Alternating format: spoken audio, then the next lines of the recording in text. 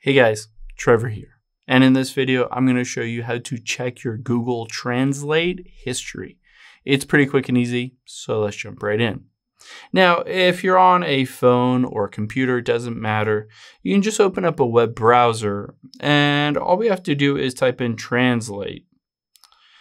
So if we type in Translate, the confusing thing is if you're in Google, you can see there's this Translate here that basically you can translate from one language to another, but this will not track your history.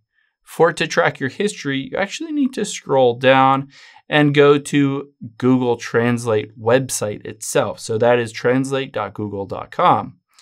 And then on any of these, you can say, "Hi, how are you?" YOU, and you can see that it translates. Now, if you wanted to see the history on there, you can tap history at the bottom left, and you'll be able to see your various history translating various things.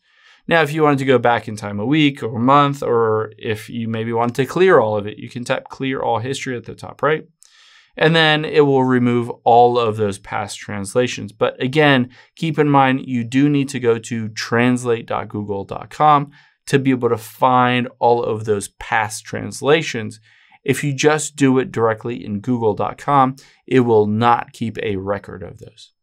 I hope this helps. If it did, hit the subscribe button down below. It really helps me out.